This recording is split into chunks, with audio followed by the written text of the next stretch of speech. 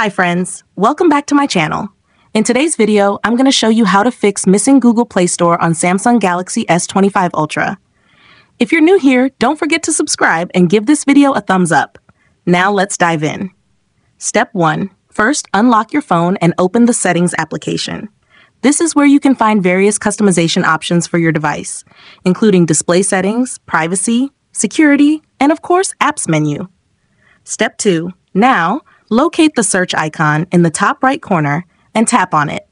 The search feature makes it much easier to find specific options without having to scroll through multiple menus manually. Step 3. Now in the search bar, type apps and wait for the suggestions to appear.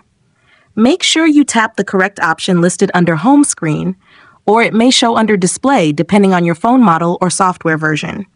Avoid suggestions like Wi-Fi, Bluetooth, or auto restart. Step 4. Now you'll see a list of all the apps installed on your phone.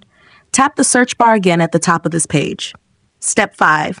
Now type Google Play Store into the search bar.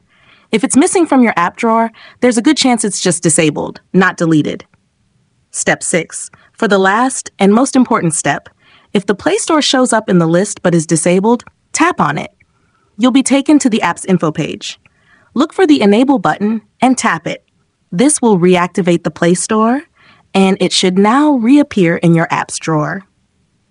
If you found this tutorial helpful, don't forget to give it a thumbs up and subscribe to my channel for more great tips.